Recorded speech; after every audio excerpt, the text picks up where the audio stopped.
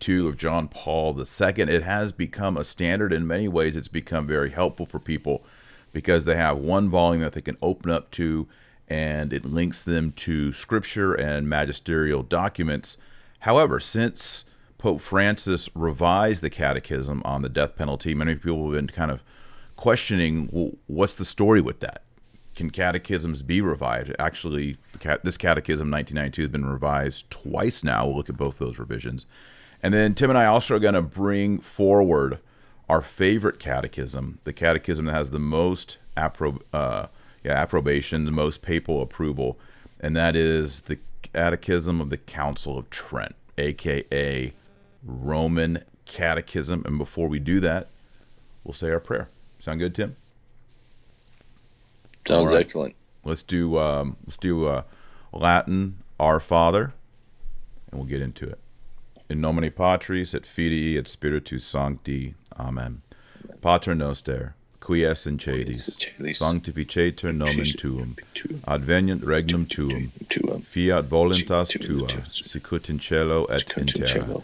Panem nostrum quotidianum da nobis hodie, et dimite nobis debita nostra, sicut et nos dimittimus debitoribus nostris, et ne nos inducas in tentationem, sed libera nos a malo. Amen. Amen. In nomine Patris et Fidei et Spiritus Sancti. Amen. Amen. Hey, I want to say something right at the beginning. Say it. Here. People are going to think to themselves and say to themselves, Taylor, you just said this is our favorite catechism, as if there's something wrong with this. Aren't you cherry picking? Aren't you guys cherry picking? No, we're not. Here's what a catechism is as much as it's supposed to be a summary or a codification of the deposit of faith, scripture and tradition, what's non-deniable in the faith. It is a summary of the codification of our faith. So to the lawyers out there, this is like the restatement of torts, right? It's actually supposed to be, it's not the law of torts itself, it's the restatement. It's very close to being an infallible body of everything we believe, but it's not infallible because it's not actually it's not actually a magisterial document. This surprises people. Well, I think it's a magisterial document, but it's not infallible. This is not it's not part of the magisterium. The Roman Catechism is. Well, the Roman Catechism. No, this is what I learned. I mean, according to Father Dave Nix, not a magisterial document. According to Denzinger /Ott, these are the best guides to what is in and what is out. But that's a little technical. That's actually a term of art, and that's just bound to confuse people anyway. My point is this: giving a definition for what a catechism is, and thus why. For one thing, there's only 1566 and 1992 in terms of the universal catechisms. There hadn't been a universal catechism until 1566. So, and neither one abrogates the other, right? They work together. There are two summaries of the faith that, as these borderline document summary types, they have to work together, or else the faith is untrue. That right? Well, let me throw some wrenches out. Okay, I think we need to define magisterial, because people just say the magisterium, and it's true. These are not, extraordinary pronouncements. This is not like, the proclamation of the dogma of the Assumption or the Immaculate Conception or an ecumenical council, of course. But when you read, say Pope Clement XIII's 1761 encyclical in Dominico Agro, I mean, it's definitely the language being used here in regarding the Roman Catechism. I mean, it gets special praise. It should be used by the priests and all that. So it's a teaching document, but it's not part of the extraordinary magisterium of the church. That's what you're saying, right? Right. Because I'm worried people are going to hear you say this. whenever you're talking to someone about Catholicism, you can't quote the Roman Catechism because it's not the magisterium. Oh, no, no, no, no, no, no. Yeah. That's why lawyers will get this. This is not, it's like, you know, the model penal code or something. When you're looking, it's a restatement of existing law. And it's because, see, most magisterial documents, the magisterial documents are actually adding something unique. Back up 1 second. Not adding. Yeah, right. No. People out there all think that guys like you and I just balk at the idea of the development of doctrine. No, doctrine legitimately develops. That's what the magisterium is there for, right? But doctrine sometimes illegitimately is attempted to be perverted, at least in the minds of some of the faithful, the way a doctrine can never go 1 iota, 1 degree out of 360 against a prior teaching. No. And this is really why we're doing the show today, because 1992 doesn't go against 1566 in any singular ways. Well, yeah, but I mean, it doctrine does. can get more The revision specific. on the death penalty does. Well, but it goes against itself too. I mean, that's Right. That's the right. So use that example. Father Dave Nix chose that example because it shows what we're talking about precisely. 1992 is claiming to abrogate itself. I think Robert Sungenis pointed out something in the 1992 Catechism that needed to be corrected, and they corrected it. If I'm not mistaken. Yeah, you're correct. Before. So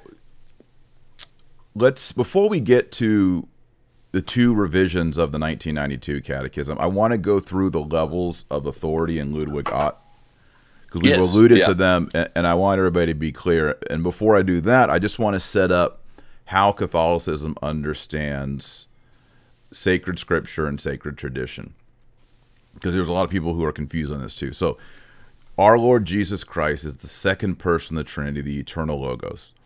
He comes to earth through the Immaculate Womb of the Virgin Mary. He assumes a true human nature, fully God, fully man, united in the hypostatic union.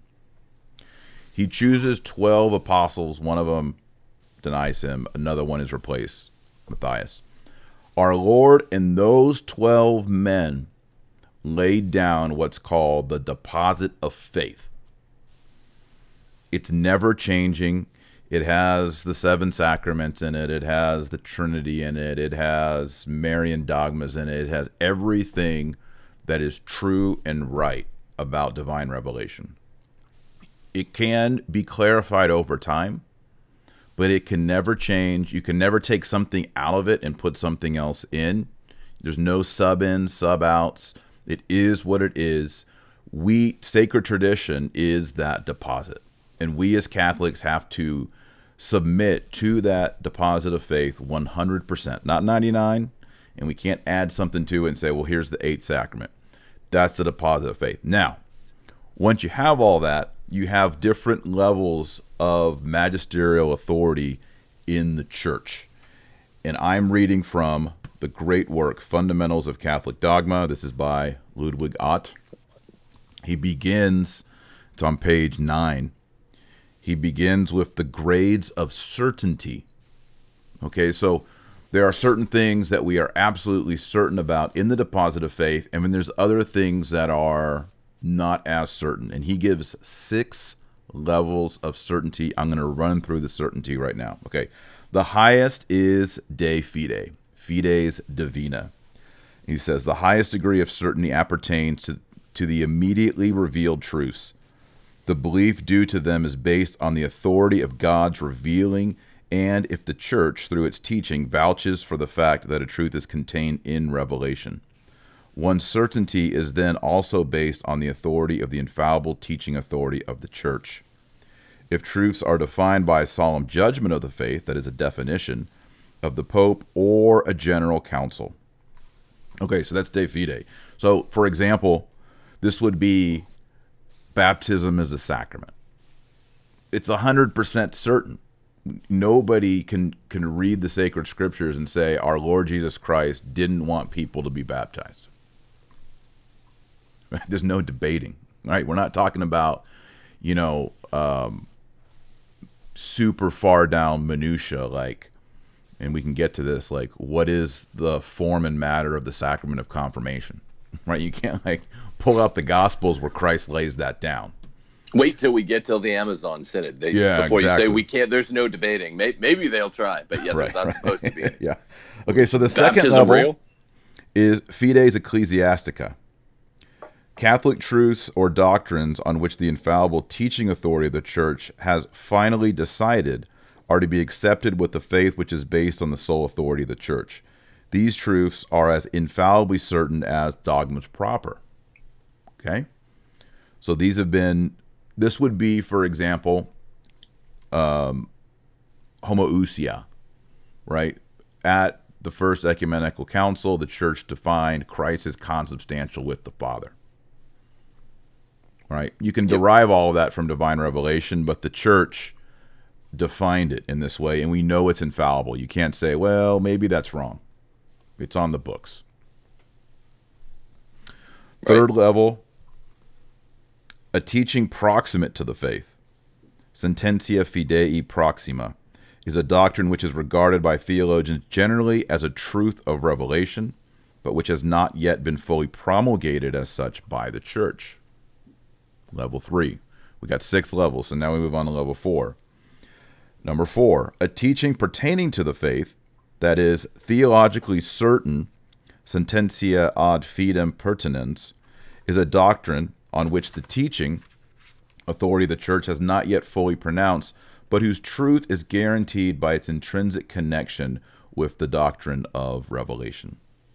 This is what we would call in the law subject matter jurisdiction, right? The Church might not have ruled over it, but it's got definite, clear subject matter jurisdiction over this area. We should expect it to be ruled on at some point in history. If challenged, yeah. Sure. 5. Or unclarified, yeah.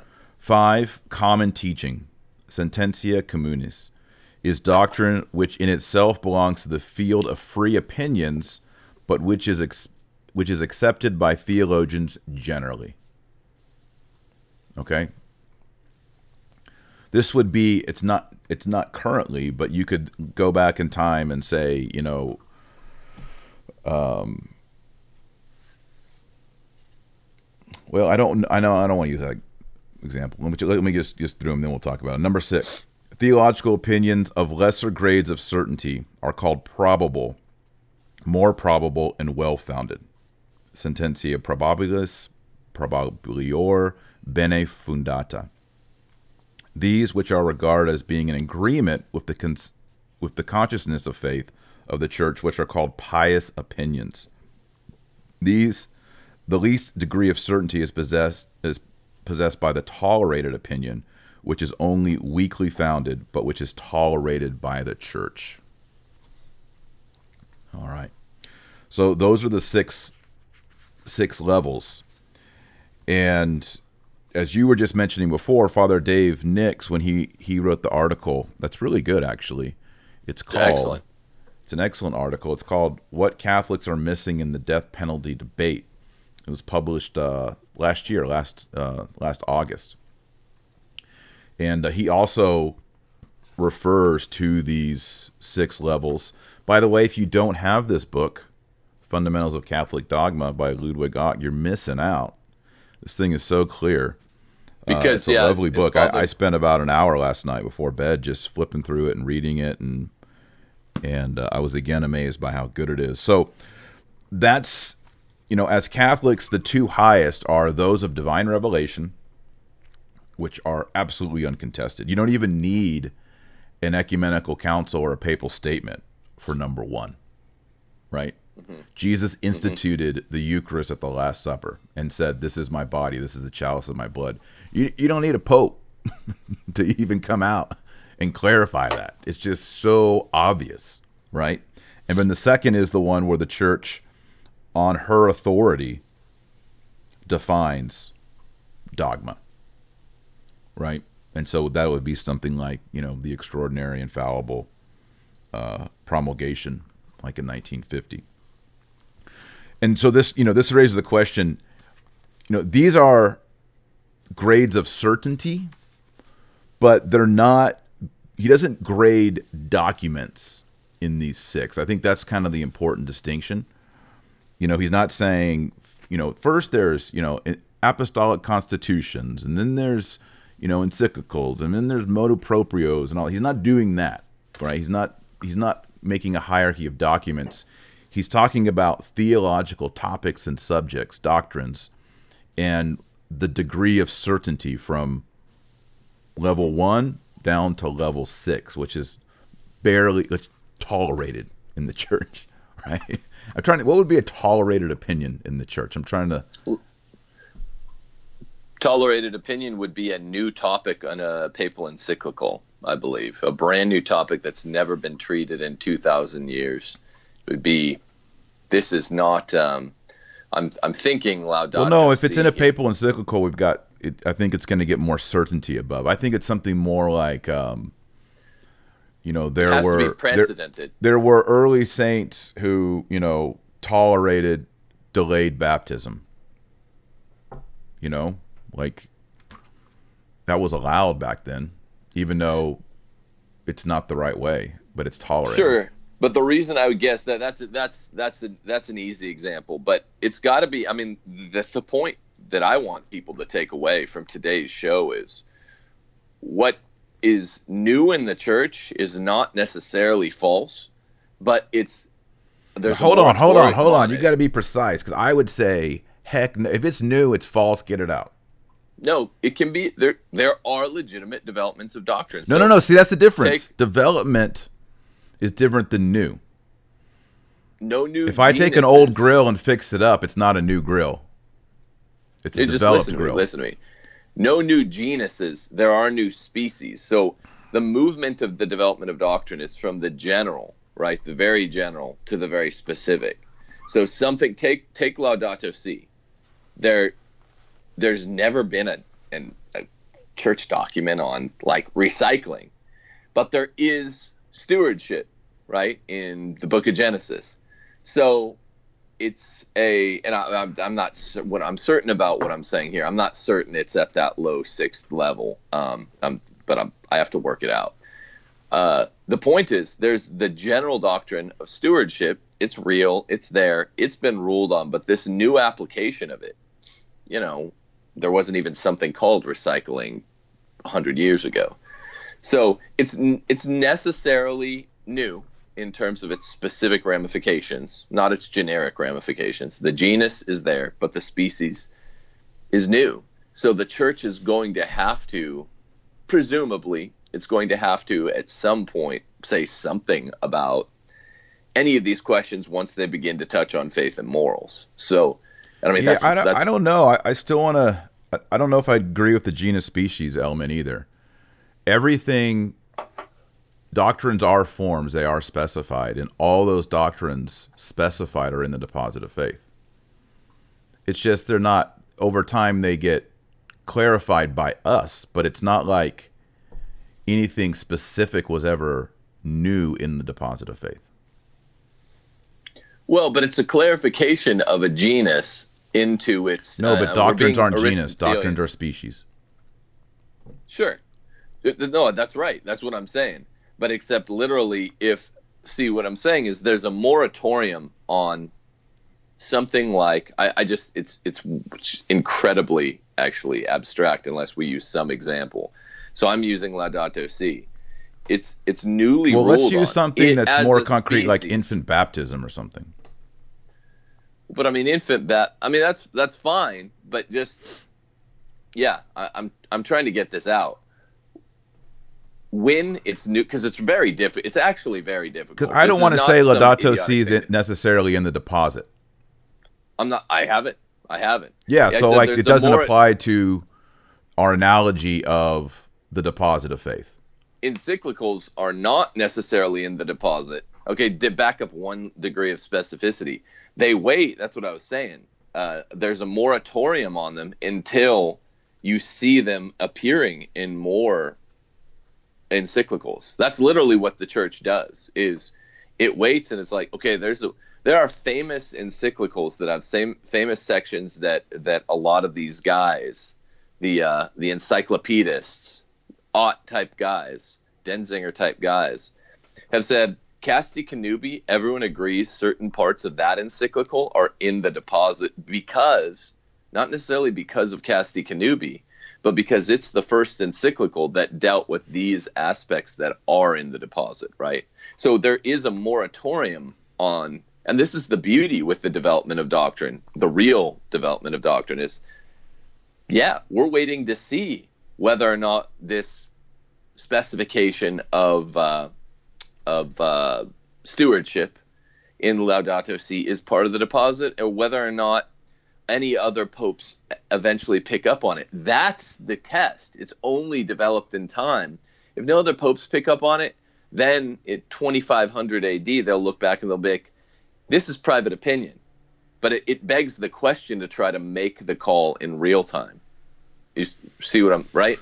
It begs the question. All that's super complicated. I don't know how to untangle it. I think it's healthier, especially if we're going to talk about catechisms, to say there is a deposit of faith. Things are in it or they're not in it. And everything in the deposit of faith is specified from the very beginning. However, the church herself comes to define it and understand it over time. So it's not like saying there was no Trinity. Trinity was not in the apostolic faith. It certainly was in the apostolic deposit of faith, right? But the defining of it for us as the church subjectively came out over time. So like what I'm worried about is, I did all this assumption of Our Lady apologetics and videos and tweets last week because it was August 15th. And I had Protestants and even some, confused Catholics saying the Assumption of Mary was added to the Catholic faith in 1950 because they see that dogma specified and proclaimed in 1950. But that's ridiculous because if you go to 1900 and ask every bishop on earth and the Pope, do you believe in the Assumption? Yes. You ask every Catholic when you pray the glorious mysteries, do you pray the fourth mystery on your decades, the Assumption of Our Lady? Yes. You go to every Greek Orthodox in 1500 and say, do you believe Our Lady's body rotted in the ground? 100% of them say no. So there's this consensus and consistency way before 1950. And, of course, and specified, right? Our Lady's body was not corrupted. Our Lady's body is in heaven. Of course, but Boom. That was dogma. So that's why, just because it gets dogma doesn't mean there's anything at all NEW new. But dogma means you've gone from level 1 to level 2, if we're going from the top, or from 2 to 1, right? When we're talking about what people tend to argue about, I don't disagree with any of that. What people tend to argue about are the lower level, is X topic, is X teaching, which might just be a papal opinion. Is it part of even the low-level magisterium? In my experience, that's what people are out there arguing about. I remember the summer of 2014 when Laudato Si came out. I remember reading it, being like, this doesn't have the feel of being part of the magisterium, and a lot of encyclicals aren't. So, yeah, I mean, something easy. See, I mean, that's at a much more fundamental level. The question of Mary's assumption into heaven, because it's there in the Christian tradition, and it's so robustly. It's such an easy question against the Protestants. We're dealing with more minutiae of what I was going to ask you is, and you don't have to answer this because it's very difficult to think about, but what I was going to say to you when you said, well, it's not that doctrine goes from the general to the specific, it's that it eventually gets a definition in time. Think about this, because this is all very actually difficult stuff, folks. I don't have a really good answer for it either. But then if you say something is open to the field of jurisdiction of the Roman authority, the magisterial authority, but it's not yet been defined, that's what a definition is an enumeration of the things like essential elements and parts. So there's some kind of mystery here as to how it can be present, right? Particularly the high level things like the Assumption. It can basically be present in all eras of Christian practice. and then it goes from level 2 to level 1. Boom. I think the bigger issues are actually easier if people understand what I'm saying. But there's something mysterious about a kind of appearance of, I can only think of Laudato Si. At the much fringier level 5, level 6, according to Ott, this has really never appeared before. That it doesn't mean that it eventually will be part of papal magisterium, but if other popes started picking up on recycling, I can't say it without chuckling, but if they started picking up on this and then publishing on it, eventually at some later point you'd say, oh, this was the doctrine of whatever stewardship, which was there all along. It really made its first appearance in Laudato Si, and then a bunch of other popes picked up on it in the modern world. That I don't think that'll happen with that. I think that would be fully valid. I'm not afraid of that. I don't think that's modernism or anything like that. Yeah, see, maybe I come out a little different. I would say there is no evidence whatsoever in the apostolic deposit of faith. Let's just say the moral obligation, because we're talking faith and morals, right? The moral obligation to recycle your trash. I agree. I just don't think it's in there at all. So for me, it would, as I understand it, and again, these 6 levels are not ranking documents. They're ranking ideas, doctrines with regard to certainty. I would say with regard to that certainty, and I honestly think if you ask Pope Francis, he's not going to say the moral obligation of recycling is number 1 de fide or number 2 fides ecclesiastica. Of course not. I think he's really probably going to say it's opinio tolerata, a tolerated opinion, or it may be bene fundata, well-founded. But no one's, I don't think anyone's going to ratchet this up the ladder to like de fide, you know, no, the Trinity, never. Right? So I think we as Catholics can 6. say, yeah, the Pope wrote that, and yeah, it's a tolerated opinion in the Church. If you believe in the moral obligation of recycling, no one is going to excommunicate you or bar you from communion. And if you also don't, if you do or you don't, you're good. Yeah, right? That's how I brought it up. I said Laudato Si would be, I think, an example of 6 tolerated. And then if every pope from now until Kingdom Come picks up on it, and says, boy, Francis was onto something with you have to recycle your trash. There's like the call for the recycling crusade. Yeah. If there's a recycling crusade, take up the red cross on your chest and go around the neighborhood picking up trash and recycling it. Yeah. So see, that's much less threatening. I don't think that'll happen. But if that happened, then whatever. That's much less threatening than, let's say, the death penalty thing, right? Which is really, it's not a new, it can't be called the development of doctrine. This is Father Nix's point. It can't be called a development of doctrine because it was specified very early on. I mean, the Church actually has always loved the death penalty. Everyone knows TNT here says this. It has been circumscribed and defined and redefined and redefined, and it was always up until JP2. It was always like, this is a definite thing. It's good. It's chastening. It was not a big deal because no one was really against it before. But there are so many. It was specified.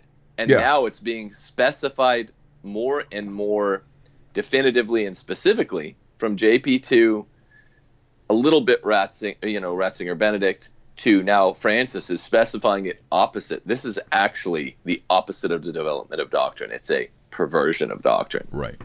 Yeah, that's kind of where we're at on that. I think maybe we should jump into the catechisms, both of them. Yeah. Show topic. Yeah, show topic. Now that we got all that out of the way, 6 levels. And it's hard. I'll be honest. This is something that I've looked at for a long time, and I thought it'd be helpful to bring it in because we do have levels of certainty, and as things go on, there's more clarity on it. Like I was reading last night, Ludwig on confirmation, and just the debate in the first 1,200 years over confirmation is the matter the laying on of hands or the anointing with chrism? Which one is it, right? And then the East and the West have two different verbal forms for conferring the sacrament of confirmation. So it's, it's not an obvious thing, like where our Lord says in Matthew 28, go out in all the world, baptizing them in the name of the Father and of the Son and of the Holy Spirit. Boom. There's not much more to say about that, right? That's level number one.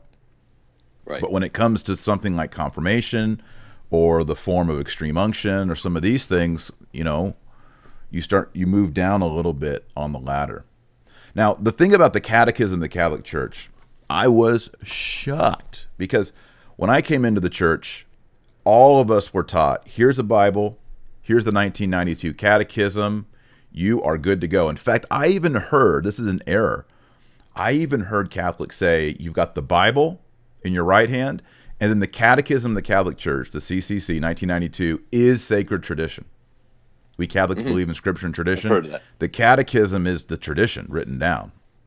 So if you have those two things in your hand, the Bible, the Word of God, and the 1992 Catechism, you got it all. You're good. Put them on your nightstand, and you're good to go. The problem is when they put out the revision of the Catechism of the Catholic Church, they changed paragraph 2483. Right.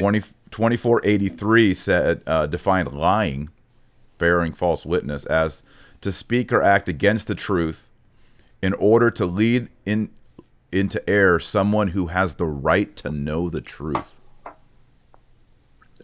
I remember. Now, they changed it in the new edition of the Catechism, and they omitted who has the right to know the truth. Right? Right. That kind of shocked me. I was like, wow. Yeah. They went back and fixed. They got their eraser out and did a little, erased it, blew off the little rubber, shavings that you get there. It's a good eraser noise, by the way. Yeah. Thank you. Thank you. Yeah. I think it was 97 in which they did that. And it was brought to my, this is, the internet wasn't fully kicking up until the last 10 years or so, like where you could just Google apologetics all the time. And we go to each other and you'd have different catechisms and you'd be like, let me see yours. And, and depending if you had I have an old one. I tried to find it before the show and I can't find it because it's the old one. It's the original. Maybe it's a collector's item because it has both the original section on lying and the original section on the death penalty. It's like an error card. Exactly. It's like an error card in baseball. So yeah, it was updated. And so that kind of raises the question, well, the 1992 Catechism promulgated by John Paul II can be fixed. What's up with that? That unsettled me. And then when Pope Francis, last year, 1988, he updated paragraph 2267. We remember that one well, too. Yeah. And, I mean, what's up with that? What kind of a catechism is it if it changes, over time? Because that means maybe, when, I don't know, after the Amazonian Synod or 10 years from now, the part about, SSA acts are disordered and contrary to nature. What if we just go ahead and go and erase that? Where does it stop? Yeah, it's troublesome. It is troubling, but a couple things. One, it proves that, beyond a shadow of a doubt, the Catechism is not the deposit of faith. The Catechism is the best singular synopsis of the deposit of faith we have.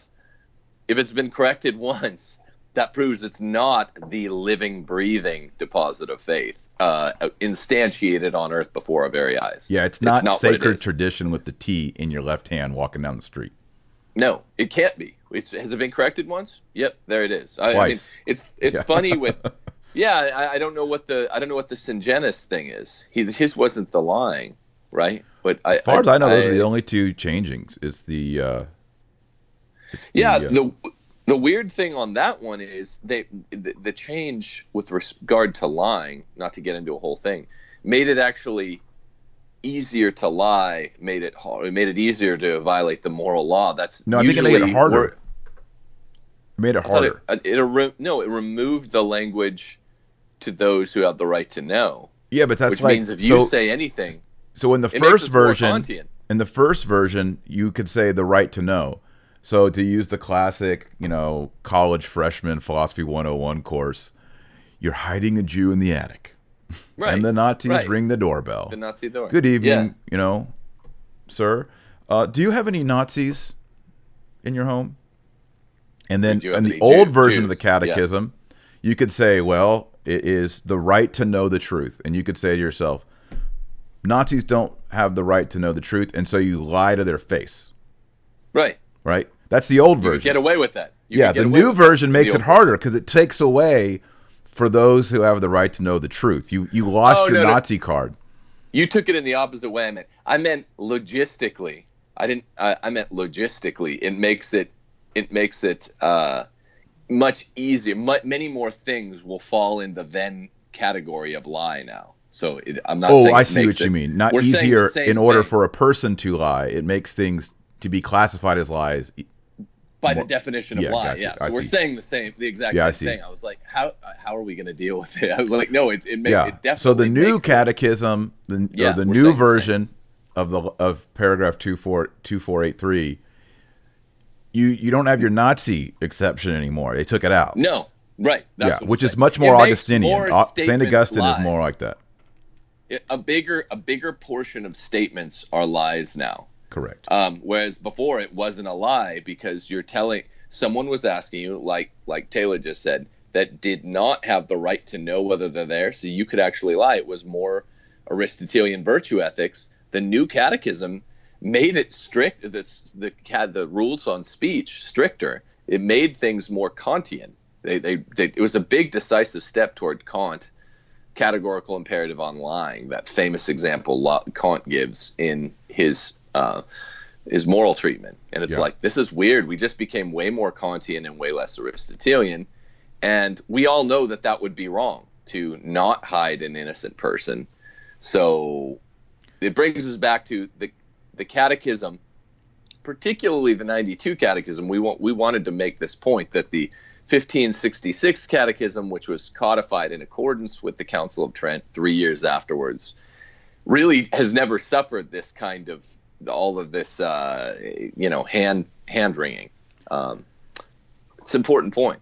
Yeah, and the Catechism of the Council of Trent is named by the Council. It's drafted. There's 4 theologians that helped produce it, but it was the senior redactor was St. Charles Borromeo, which is impressive to have that guy on the head of the board of it. And then it's promulgated by another saint, Pope St. Pius V. So it's coming in as a heavyweight. As far as I know, it's never been revised. Maybe I could be corrected on that, but I don't think it has. I think the book stands. It is my favorite catechism because it is so clear. I find things in the 1992 catechism still to be fuzzy. That catechism is so clear, and it doesn't read like the 1992, which is bullet points with paragraph numbers. The Roman Catechism reads more like a didactic instruction, right? Right. Not just bullet points, but actual paragraphs brought together.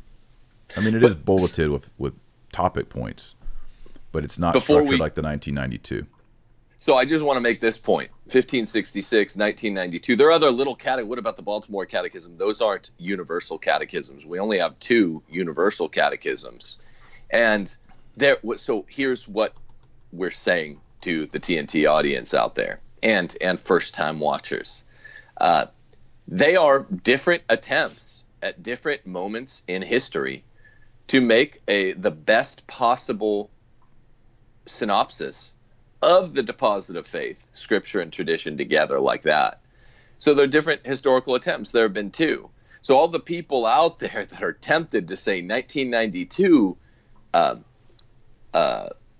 abrogates 1566. No, no, no, no, no. No, this can't happen. They're just different attempts to give a summary of what is and always must be the Catholic, the body of Catholic truth. You see the difference? They're both summary statements. Neither is giving gloss to the other. The later is not giving gloss to the earlier in a way of generic becoming specific. There might be some things that are honed in on in 1992 that weren't honed in on 1566, but there are also some things that were more relevant in 1566, biggest point I have to make today, than they are in 1992. It's not like 1992's catechism is more specific in all ways just because it's later. That is our postmodern, borderline modernist biased. I tell my students, moderns, people in our day, are the most bigoted, biased people, prejudiced people ever. We think our day is good after the Enlightenment. It's bad. We think we're smart, we're dumber.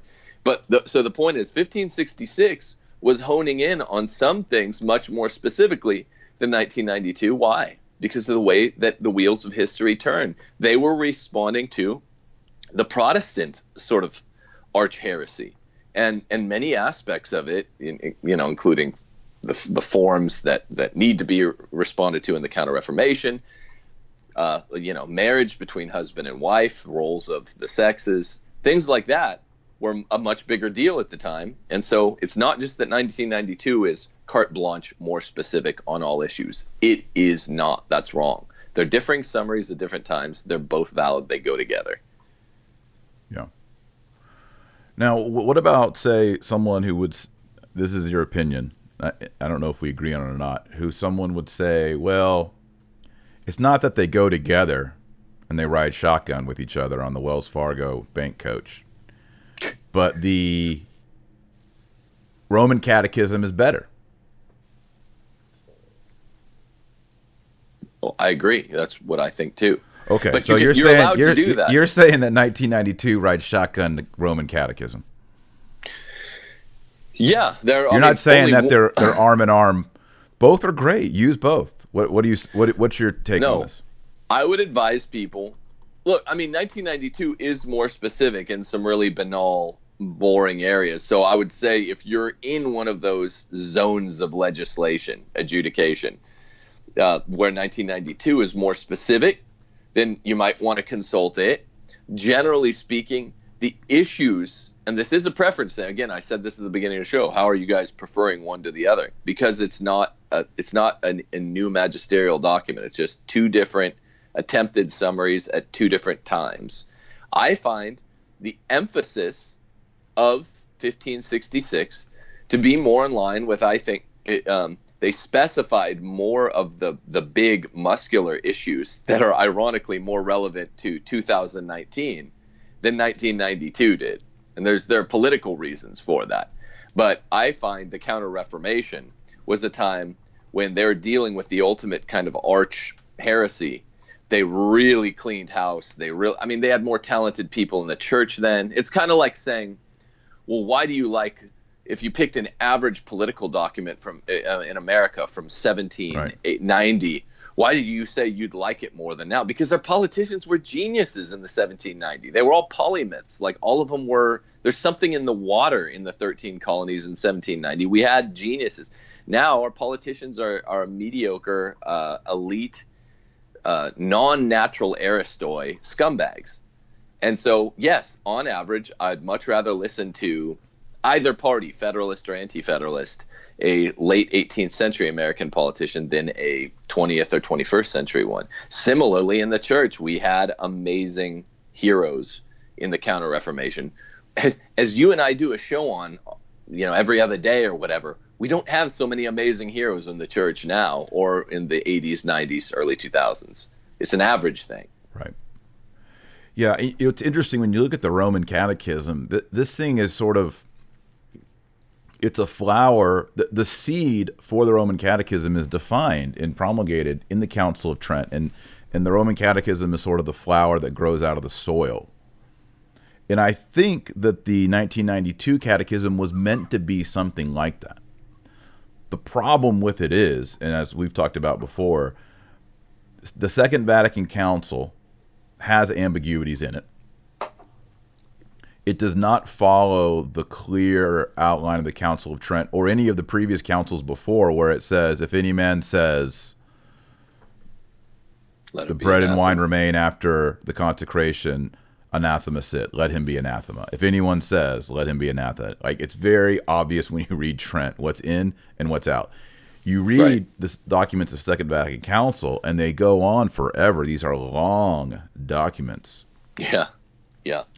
And they're not all that clear. So then after you have that episode in the church, you know, there's this idea, okay, well, we need a catechism because you got Hans Kung saying this.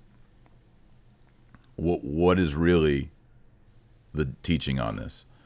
And so in a way, John Paul II does something noble when he tries to put it all together. That being said, it brings into itself, and this is my criticism of the 92 Catechism, it brings in with it the ambiguities. Totally. So, like, for example, when you read the Catechism on the death of unbaptized babies, or with the lying, or with the death penalty, you know, these are kind of really big issues in our time.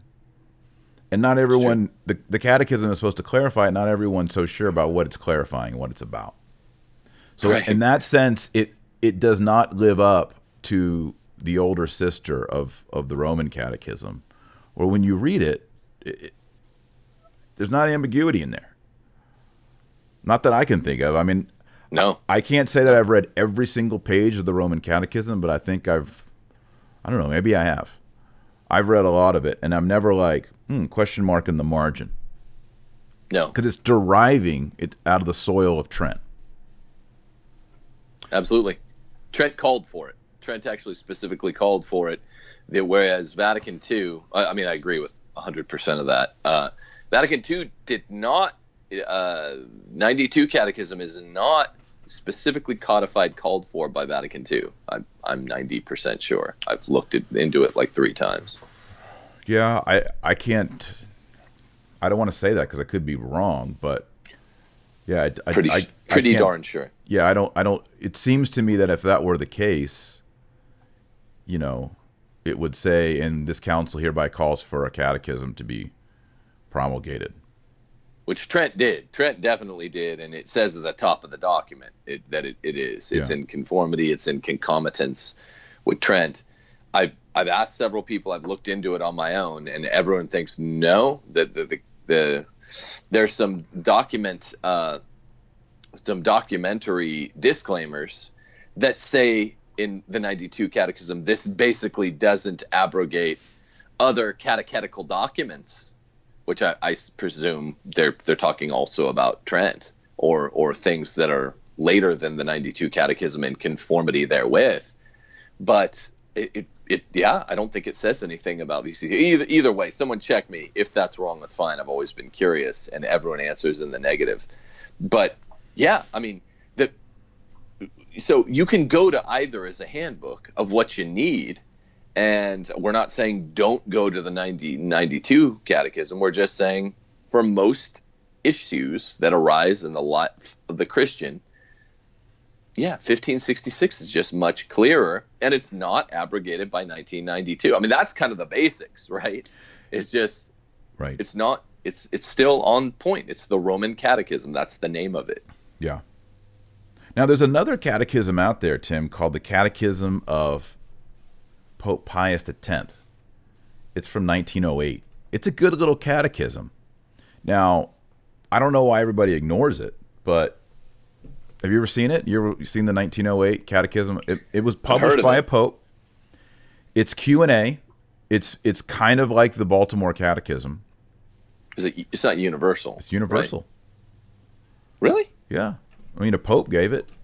I don't think he just said this is for Italians. Yeah. That's interesting. Yeah. Do you have it there? I'm looking for it right now. Catechism of Pius X. It's great. I love it. I've used it. I've cited it. It's very easy. Like, this is like a kid's catechism, basically. It's short. Yeah. You know, it's like the Baltimore I don't know, 50 pages, you know. It's not long. And well, I'm pulling it up here. It's 1908, and then a shortened version was published in 1930 with illustration. I'm wondering if that's the one that I've consulted. I don't know if I have the 1930 or the 1908. I got to look at it. But yeah, it's a good little catechism, and for some reason, it's kind of fallen off the face of the earth. Boy, yeah, but, it has. I'm if a pope puts out a catechism, I mean, I think it's good. But again, it's nowhere even close to the Roman Catechism. As far as I know, official catechisms in the church in the last 500 years, you got the Roman Catechism, you got the Pius X Catechism, and then you've got the 1992 JP2 Catechism. I think both of us, the reason we want to do this show is, in this topic, there are people out there right now telling us that the 1992 replaces the older ones. Can't do that. That derives from the error that Vatican II replaces all the previous councils. Right. No, that's not how Catholicism works. Nope. Right? All the councils are currently in play. Now, each of the councils has canon law and disciplinary elements in them that do not apply today. So, for example, some of the canons in Nicaea 1 don't apply today. Sure. So, if you go and you can read those canons and they're good, but they aren't on the books in canon law right now, and that's fine. But the dogma, the faith, the morals of all the councils are in play. They stand right now. You can't overcome them. And this idea that we're in a modern age, in a new time, and we are so privileged in our time because we're so smart and so advanced and so much better than our forebears and these medieval people and these patristic people, that we get to redefine what Catholicism is the heresy of modernism. It has to be condemned. If you believe that, you're not believing the Catholic faith. Now, folks, say it with us now. Disciplines in the church can change. Doctrines cannot. Disciplines can change. Doctrines cannot. This also means, because I get asked this question a lot, I know you do too, can they change for the worse? Of course. Of course. I mean, yeah, they're alive. Have you been alive ever? Anytime after 1965, 1970? Yes, they self-evidently can change for the worse. But, and that doesn't mean the doctrine has changed. That's a discipline. It can change for the tacky or the gauche or the felt bannery, right? And they did. Right. So obviously disciplines can change. The church does not fold up and sink into the ground like the fall of the House of Usher. That's not what happens if a discipline changes. That's what happens if a doctrine changes. And that's why we're not bugging out about disciplinary changes, even though they're tacky to have to suffer through the newer, tackier ones. But we would do that if a doctrine changed.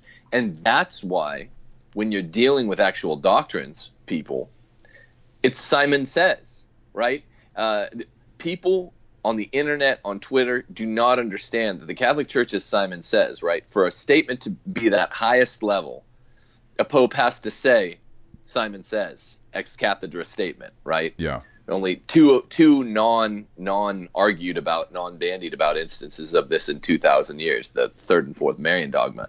If a pope just says, hey, you should recycle, even if it sounds like he's using language that's non-opining, that's more absolute, unless he puts it at one of these levels, these higher levels that Ott was talking about of the six, unless he puts it there by using according Simon Says language.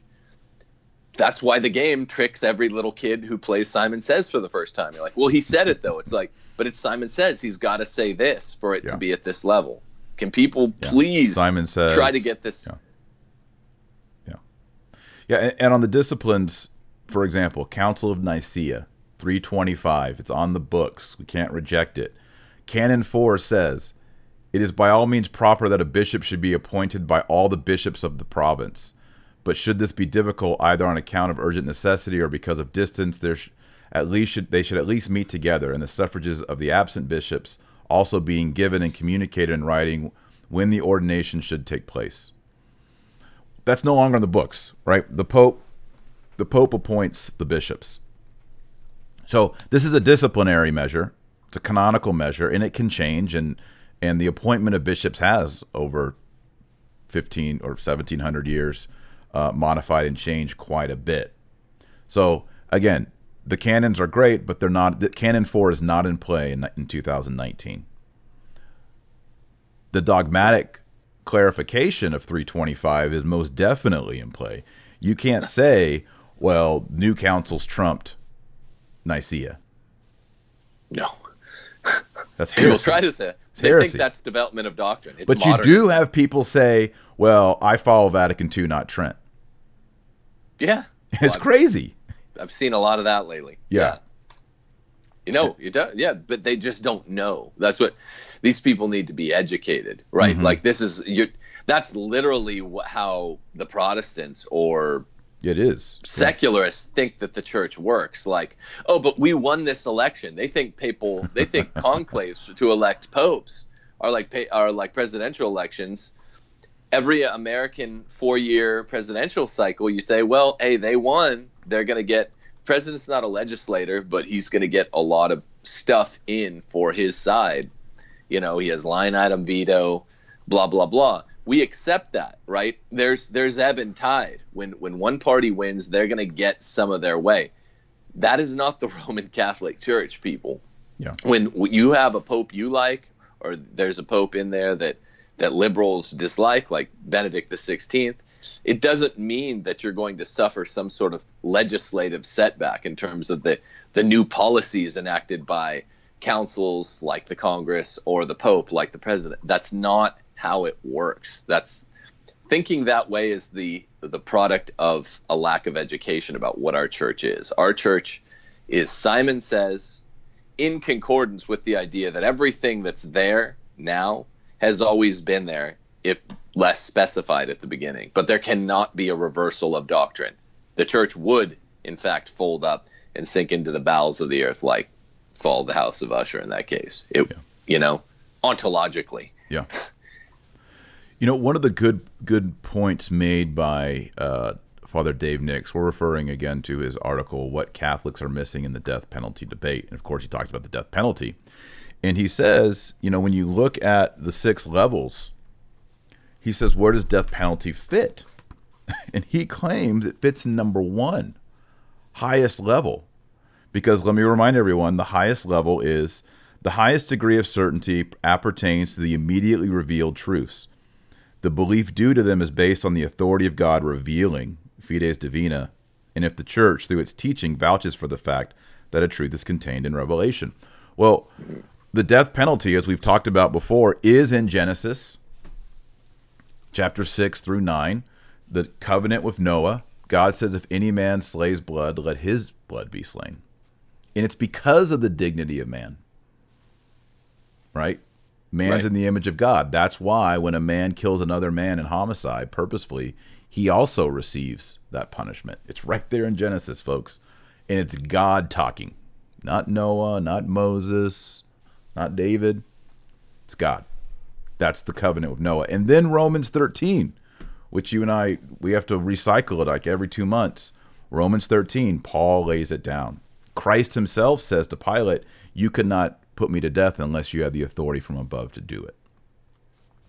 So it's in the sacred scriptures. It's divinely revealed that God not only allows it, but commanded it. That's level 1. Right. We're never going back. We're never going back. And then beyond that, you know, this goes on to say, and if the church confirms it, well, the church has confirmed it. I mean, there was death penalty in Vatican City, I believe, up until the 1960s, maybe as late as the 70s. I need to look that up.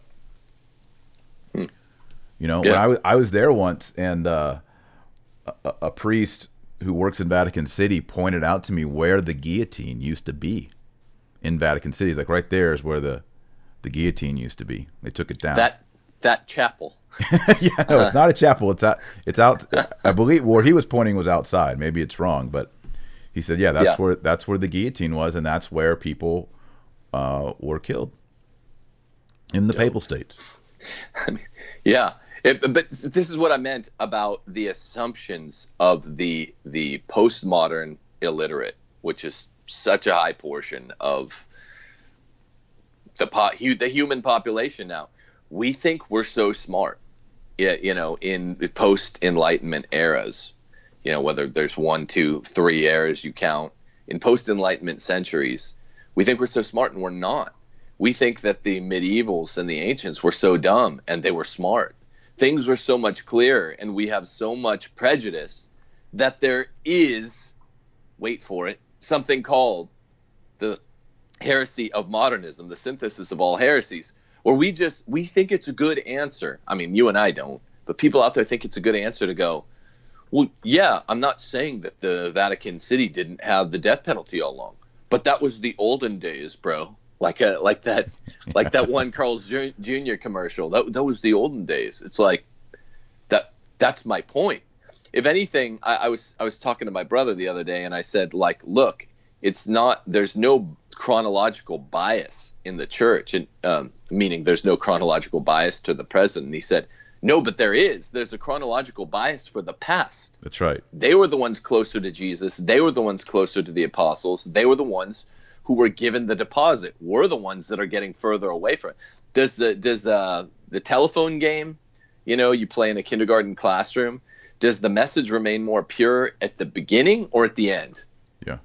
Like, boom, drop the mic. I mean, G.K. Chesterton has that great quote that tradition is the democracy of the dead.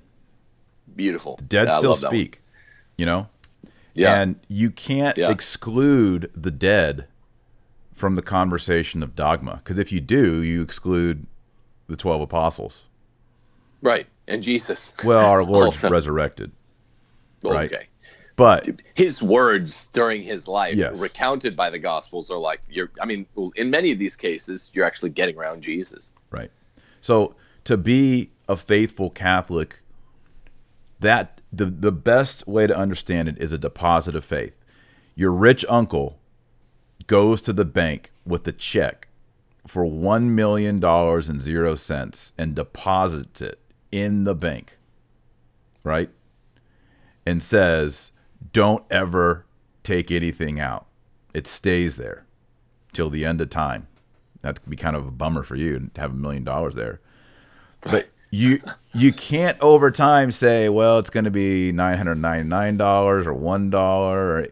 It is what it is. It stays there. Right. And there's no interest, there's no usury on it. When the last apostle died, St. John the apostle, the deposit was in the bank. The bank is the church. When Christ returns, it is the exact same deposit. Right. That's right. No difference. It's the exact same deposit teaching. Now, we might come in with some magnifying glass and learn more about it and clarify it, but it does not grow. It does not shrink. We can't say, yeah, those bills are no good anymore. We're going to replace them. We're going to make it Bitcoin. We're going to whatever. You know, it's like gold sitting there. Right. Maybe dollars is the wrong way. Maybe it's 100 talents of gold. And when Christ comes back, it weighs exactly 100 talents. That's it. That's good. And in the 21st century, those same 100 talents of gold are applied in some different ways, not opposite ways. But it's like, yeah, I mean, there has to be some kind of, the magisterium doesn't have to weigh in on it, but there are moral applications in the life of the Christian that do follow technology. I don't think road rage was a thing when you're riding camels from Bethlehem to Nazareth, right?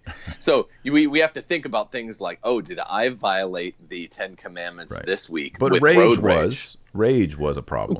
But that's the point. That's the whole point. It's like rage was, and rage is talked about. It's just a new instantiation of rage, but it's not. It doesn't mean that the deposit has changed, and it certainly doesn't mean like, oh, well, that was the olden days. They needed the death penalty, but we have televisions in our prisons, or whatever John Paul II's point was. I still don't know what that modernist bias even means. Like, that was the olden days. It's like, but I'm still a human being. Human nature doesn't change. Exactly. Yeah. People in in 1000 were tempted to look on nakedness, and in 2019 they are too. They just have iPhones now, so it's more of a right. it's a different problem, but it's still the same vice of lust. It's still the same capital sin. It's still the same problem, and the solutions to it are still the same. Right, the means of grace, the life of virtue, not fighting lust temptations, but running away from them, on and on and on. I mean, everything written by these, Alphonsus Liguori would apply again to these current situations. So, all right, we're bumping up against our time. I know you got to run and get to school, Tim. So let's close in a prayer. Before we do, please like this video. Please subscribe to the channel if you haven't subscribed already, and hit the bell. That'll notify you when we do new shows. Also, support on Patreon. I'll send you some signed books if you do. And I think, what am I forgetting? Pray the Rosary. Always pray the Rosary every day. And the Rosary itself is a newer devotion, 1200s. But the mysteries go all the way back to, guess what? The deposit of faith. You're just thinking about the deposit of faith while you pray the Rosary. That's why it's so powerful and so awesome. Okay. Again, read the Roman Catechism. Buy the Roman Catechism. Right. Okay, so everybody Google search Taylor Marshall Happy Meal. You're like, what? Taylor Marshall Happy Meal? I wrote a post, and it's called Dr. Taylor Marshall's Happy Meal, and these are the books that you need as a Catholic who loves tradition. I've got Latin Mass Missals. I got the little office. I got canon law. I've got Bible translations. I got catechisms. Which Summa to get. Everything's on there. I'll put the link in the show notes when we're done, but it's Taylor Marshall Happy Meal, Traditional Catholics You Must Own, and the link to the best Roman Catechism is on that blog post. All right, let's pray. Nomine Patris et Fidei et Spiritus Sancti. Amen. Ave Maria, gratia plena, Dominus tecum, benedicta tu in mulieribus, et benedictus fructus ventris tui, Iesus. Sancta Maria, Mater Dei, ora pro nobis peccatoribus, nunc et ut hora mortis nostrae. Amen. Amen. In nomine Patris et Fidei et Spiritus Sancti. Amen. All right, everybody. God bless you. Have a great day. Queenship of Mary. So pray the Rosary special on this day, and maybe add in 5 more decades or something. God bless.